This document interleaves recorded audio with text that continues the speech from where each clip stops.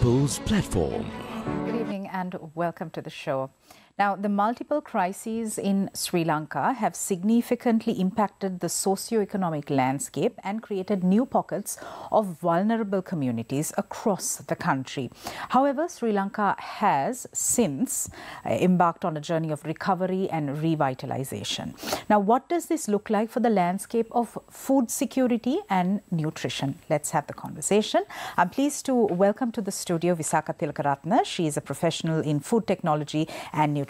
Good evening and welcome, Visakha. Good evening.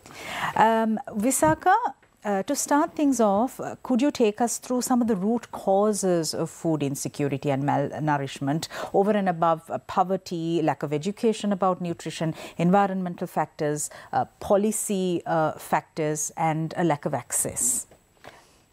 Very, very good question, and root causes actually have to be addressed because that is the generation of program and policy, the basis, of why things are as they are.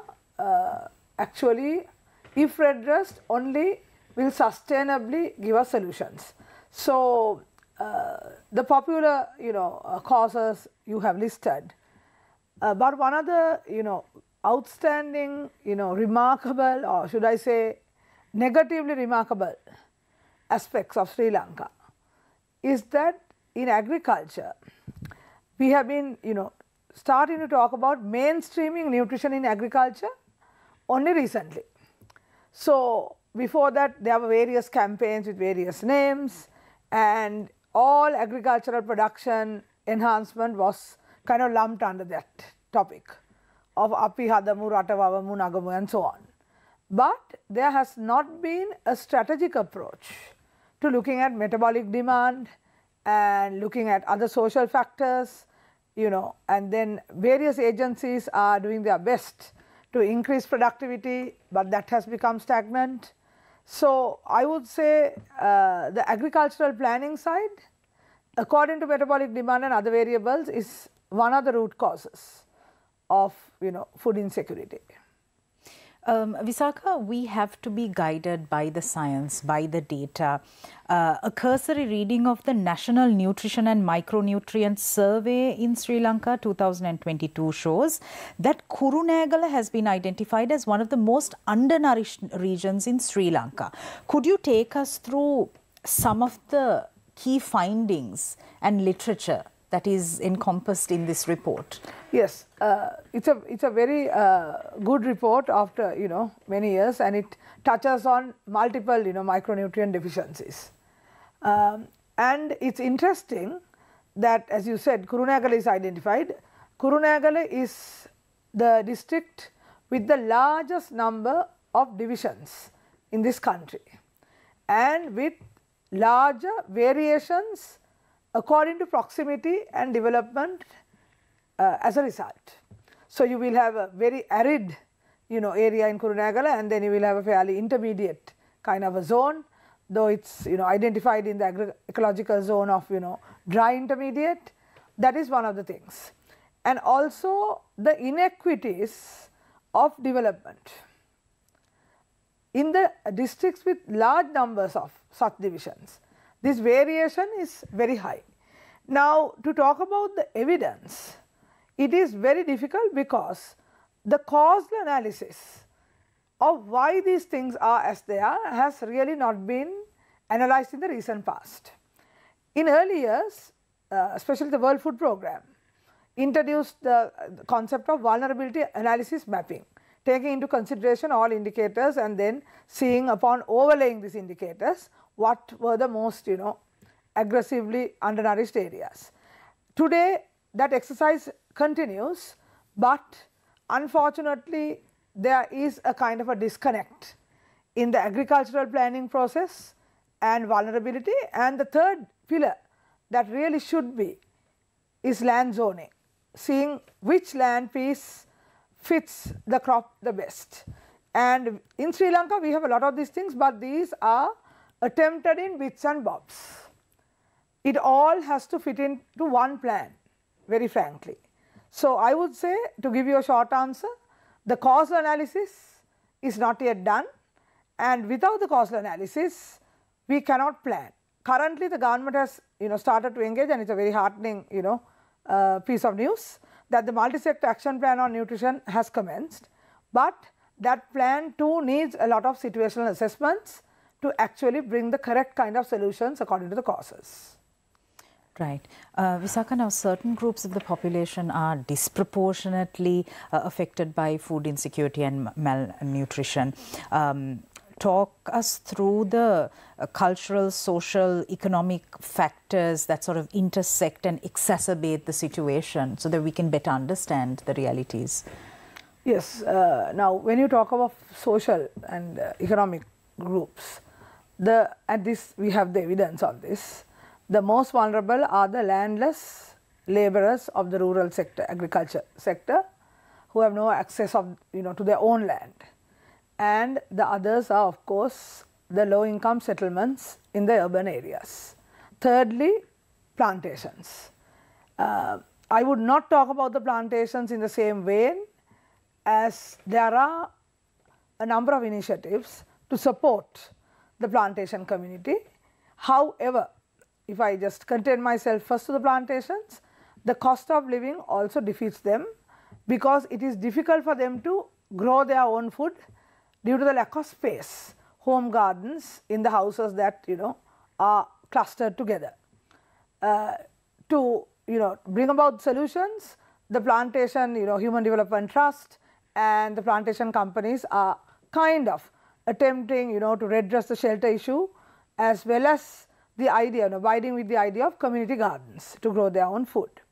However, the income which needs improvement, even though many family members are earning in each family, and versus the cost of food, is something that is quite contradictory.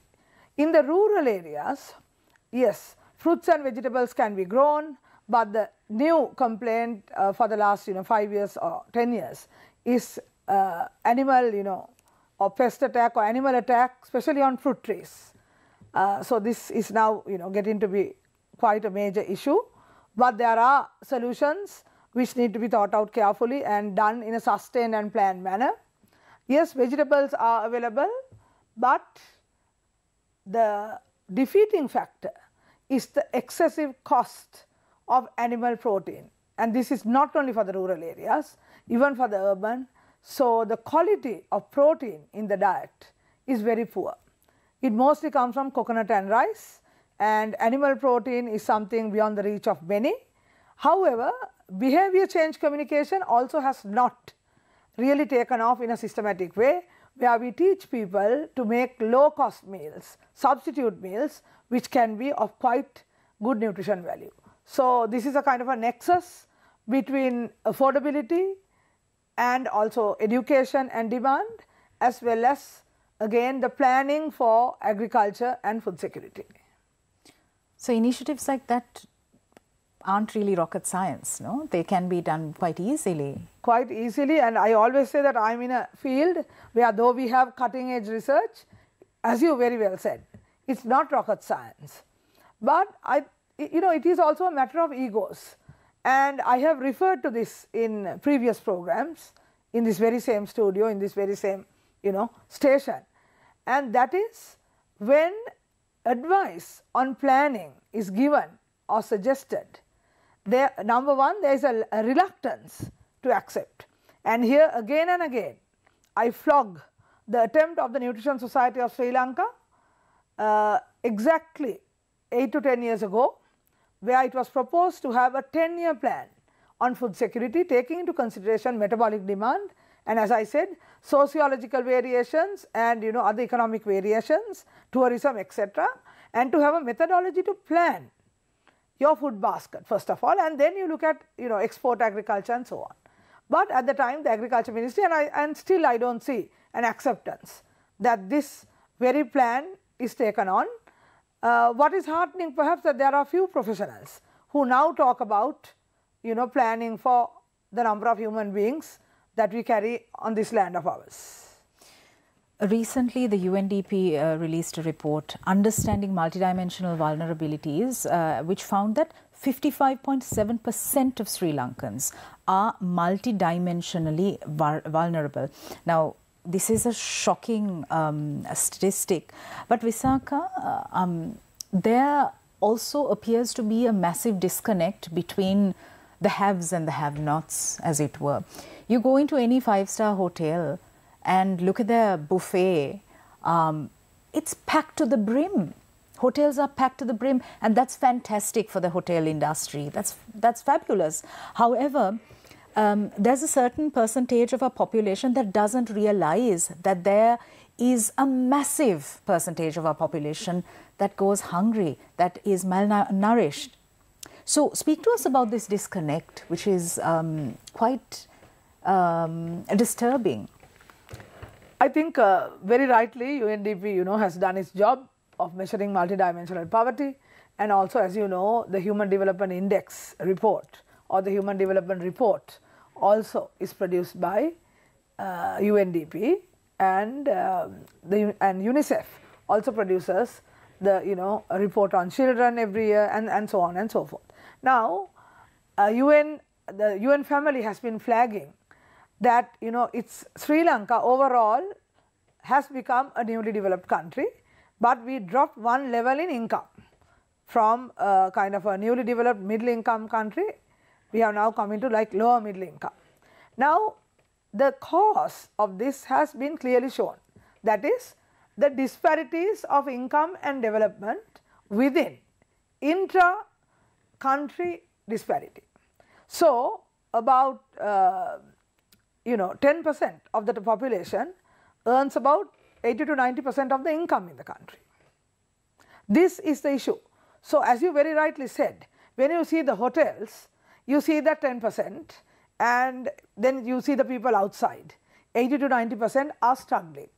Now, we really need to take steps on issues of distributing income more evenly. We really need to look at labor regulations. We need to look at minimum income that people earn, which has to be a mandatory figure. Now, if you take the Scandinavian countries and you take a kind of a let's say the equivalent of a clerical staff and the CEO. The CEO, if the CEO earns 100 rupees, the clerical staff will earn about 60 to 70.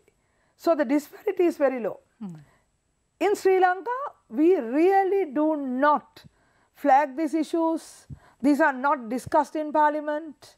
Unfortunately, the members of Parliament, except a very few, I don't want to be unfair by everyone, but a majority, have no understanding of fundamental causes and planning.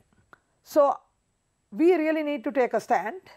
We need to have a plan for the country, first of all, a plan that is known by not only decision makers and parliamentarians, but even the common man. If somebody asks the question, what is your development goal for the next 10 years, the man on the street should be involved and know about it. And that is where demand comes in, demand for equity. So, I would say this is deeply rooted, and we really need to root it out. All right. We are in conversation with Visakha Tillekeratne. We are going for a break.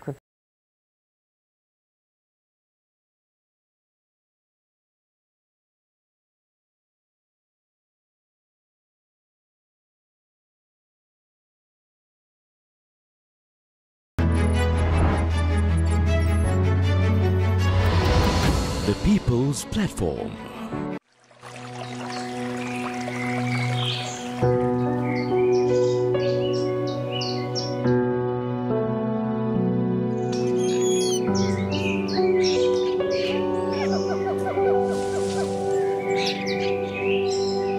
Singharaja, Sri Lanka's precious world heritage.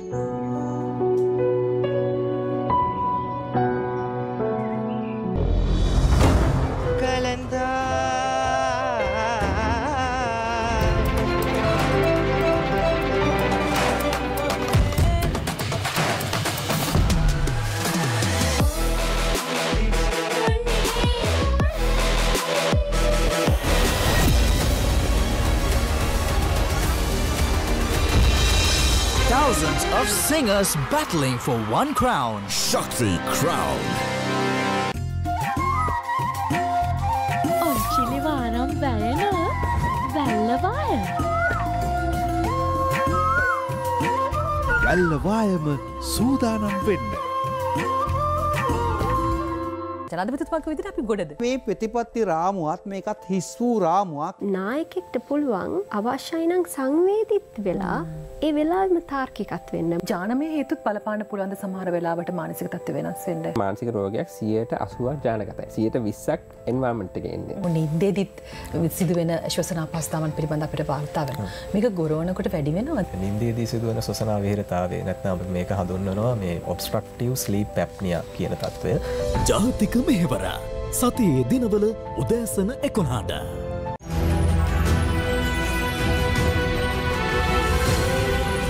TV1 TV for life.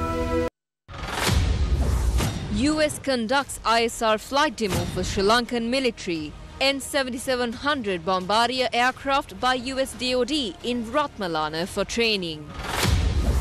Sri Lanka failed to meet 33% of IMF commitments due by end of February, claims Verite Research. IMF should oppose restrictions on freedom, says Human Rights Watch. Energy connectivity with India will prepare Sri Lanka to be an energy exporter, says Indian envoy. Bodies of victims of shootings in Pittigala and Ambalangoda moved to their residences.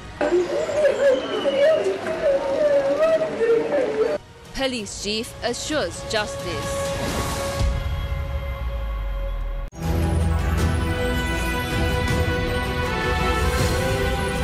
TV1 TV for life.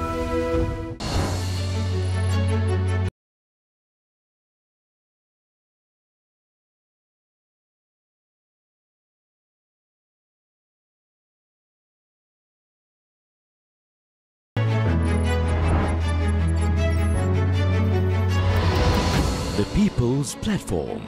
Food security and nutrition is the topic of discussion today. I'm in conversation with Visakha Tillekeratne. Visakha, this next issue, it has come under the radar, everyone's radar, but nothing is being done. The midday meal in schools. The financial allocations for it have remained the same across the years. I mean, isn't it common sense? An egg used to cost about 25 rupees. Now it's about 57. Why are we doing such a disservice by our children? I mean, I don't know. I really don't know how to pose this question. How do you respond to this?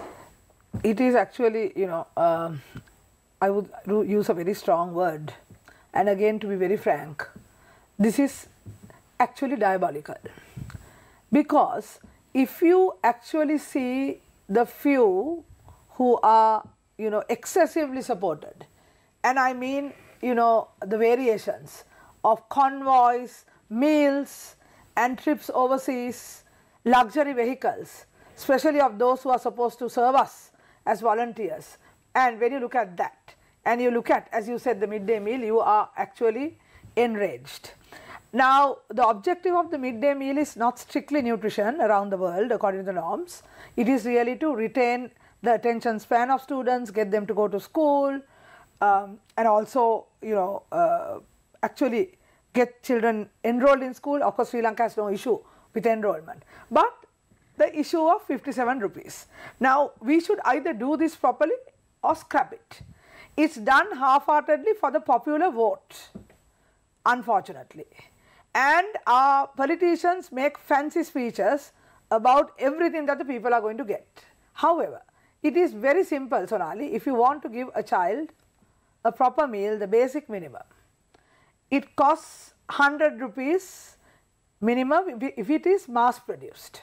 Okay. Now today, the Medical Research Institute and various, agroeconomical, institutes have come out and said that especially after this crisis, for a family of 4, you need 52,000 rupees minimum for the food basket.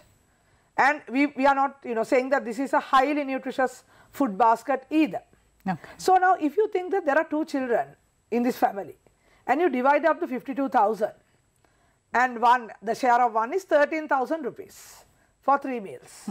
And then you divide the 13,000 by 3 and you arrive at something like 3,000, and that is 100 rupees a day.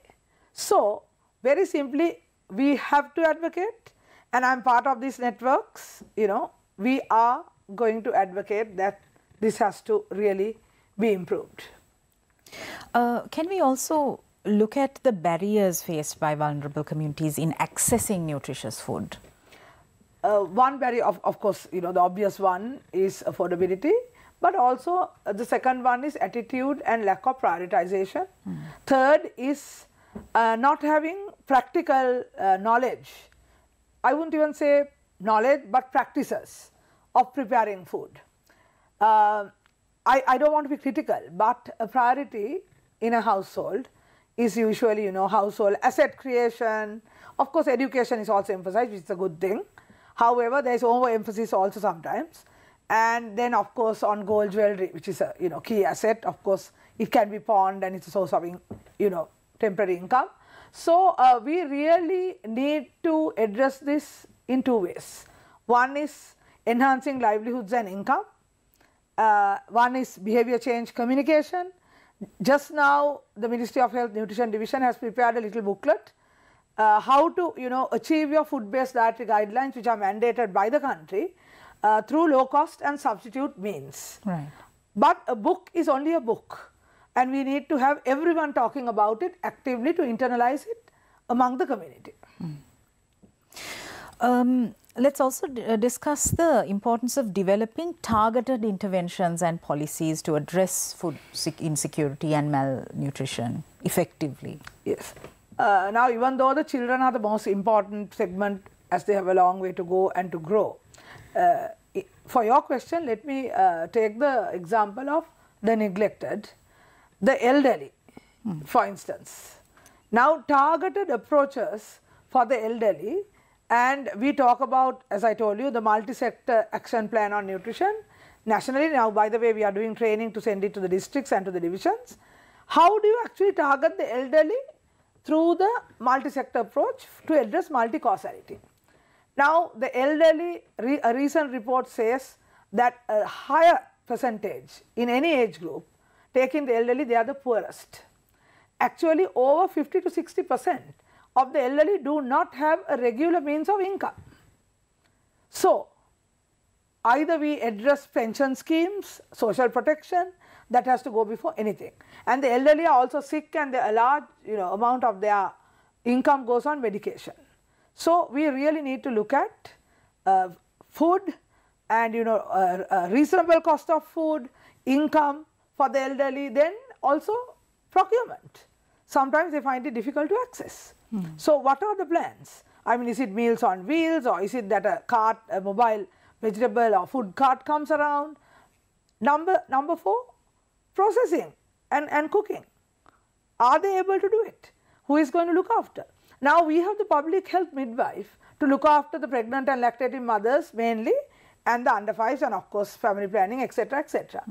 For a long time, it has been suggested by the bureaucrats, especially in social development and mental health, that we have a social worker for the elderly. So, if I take the target group, you can see we have just mentioned the basic minimum, but without a multi-sector approach, we cannot really address any age group. Sure. How can community-based approaches help in this initiative? Yes. Now, in all these initiatives, we have a number of committees that are mandated again at community level. The Village Multi-Sector Committee on Nutrition, the Child Development Committees at different levels, etc. However, most of the time, they are without a terms of reference on what to do. They are not capacitated on the minimum that they have to do. It is actually the good sense and the good heart of our people that sees that a villager does not go hungry, or even a dog or cat does not go hungry. But all these things are mandated by policy and needs to be activated. There are very good approaches. Community-based organizations, NGOs want to do their best, but there has to be some sort of a concerted plan which says, look, come onto this platform, you take this share of the plan. So, we need to get right down to grassroots and also revitalize. There is a very good circular and a plan by the government, again not activated, on revitalizing food security and nutrition committees and centers at village level. Now those would ensure self-sufficiency, at least to look after all those who need it at the village level. Again, it is on paper, but needs to be activated. Wow. So what must the government now do in this respect? The government has to look at optimizing resources, number one. Number two, to have a proper plan, not only for nutrition, for all important sectors like Malaysia and all these countries, which even India, which launches 10-year plans, and there is a very good monitoring and evaluation mechanism. So we really need to strictly monitor evaluation. So there are 3 pillars: planning, resourcing, monitoring and evaluation. If that is there, people will get into action. And finally, Visakha, with respect to food insecurity and nutrition, I mean, how terribly are we doing? What more needs to be done? To be fair, we expected a very difficult crisis, but somehow, due to various natural and other factors, especially even philanthropy, and even though I do not agree with cash transfers done by the development agencies, that social protection helped. So we did not come into that crisis situation that is urgent and sudden and acute. But as I said again in an earlier program, we are in a lingering emergency. Okay. So underneath the surface, there are lots of gaps and lapses and deprivations. So as I said, we need to, in any community, earmark the most vulnerable, and all these multi-sector activities have to be targeted to the most vulnerable. In Sri Lanka, at any moment, there are at least 25 to 30% households who need help with food security, with income, and and therefore to address their over or under. Even overnutrition sometimes is a symptom of a poor household that is eating empty calories. Okay. Now we are not talking about the fancy richer families that are eating maybe nutritious but maybe rich food and they are getting fat. But there are fat people also, like in the United States, amongst the Hispanics and the African Americans, you get a lot of obesity. So likewise, people are eating empty calories and not really balancing with the fruit and vegetable and protein and the fiber that is required to digest, etc. So in the same household, you can have the undernourished and the overnourished due to empty calories. Is there a holistic plan that captures all these aspects and all the agencies that are supposed to work on food security and nutrition? Yes, it's as I mentioned earlier, we have the multi-sector action plan on nutrition that is driven by the Presidential Secretariat for many years. It has worked sometimes it has been dormant due to crisis and various lack of commitment as well, I must say. Okay. But now there is a resurgence of interest purely because there is an opportunity and there is a need to improve nutrition. Now this multi-sector action plan, national plan, is now being planned at the district level. So bringing the outcomes at national level down to the districts, and at the moment we have started to capacity build district level officers to do these plans, which will also translate down to the divisions. So that is the holistic plan which has the multi-causal approach, and I would suggest, Sonali, that 6 months down the line or 3 months down the line, the media agencies have a very important role to play in development communications. Bring the policy makers and ask them every 3 months, what has happened with these multi-sector action plans? That would be the best monitoring and evaluation. All right. Fantastic. Thank you so much. This was most comprehensive. Visakha Tillekeratne. Thank you for watching us. We'll see you again tomorrow. Good night.